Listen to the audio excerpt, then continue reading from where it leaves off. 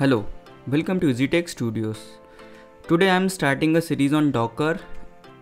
This will be a practical and hands-on series.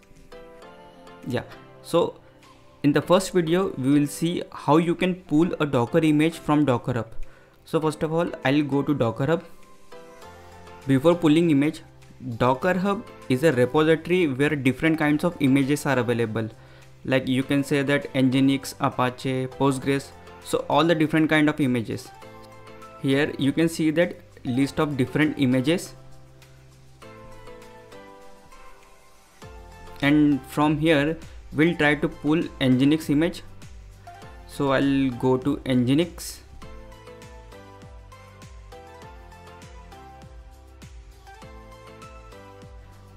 Let's check the available images on our system by using docker images command. So here in the output, no images are present. To pull a Docker image, execute command sudo docker pull and your image name. This command will pull latest version of image from the Docker Hub. And one more thing, images that we are pulling are from public repository. For the private repository, you have to provide authentication like username and password.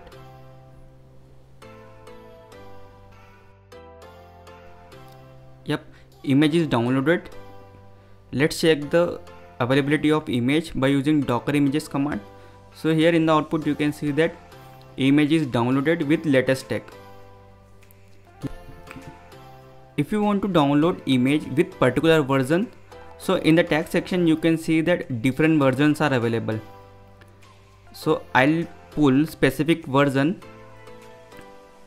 I'll just copy this command and paste it on my terminal. For specific version, we are providing tag after our image name. So here tag is stable-alpine. Now it is downloading. By this method, you can download image from public repository of Docker Hub. Yeah, that's it from my side, and thanks for watching.